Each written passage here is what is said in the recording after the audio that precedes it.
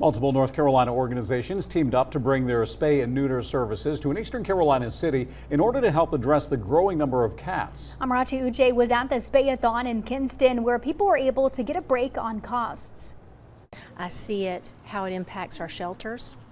I see it, how it impacts our shelter workers. According to Lucky Cats Executive Director Robin Bird, North Carolina is ranked third in most sheltered animals euthanized.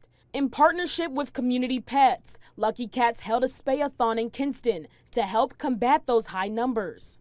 The spaying and neutering overall decreases suffering and reduces euthanasia in our shelters. Friday, people who pre-registered were able to bring their cats for the service, while Saturday will focus on stray cats that are trapped by volunteers. Volunteer Amelia Schaefer says trap, neuter, and release, also known as TNR, has more benefits than euthanasia. The money that it takes to get a cat into the shelter, hold it for the mandatory stray hold, and then euthanize it is way more expensive than if we all just worked together and did trap, neuter, return. Plus, it's better for the cats. Bird says the need for these services, especially in rural areas, is dire for everyone's well-being.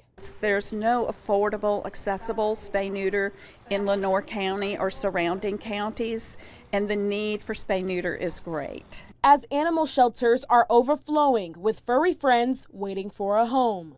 In Kinston, Amarachi Uche, WITN News.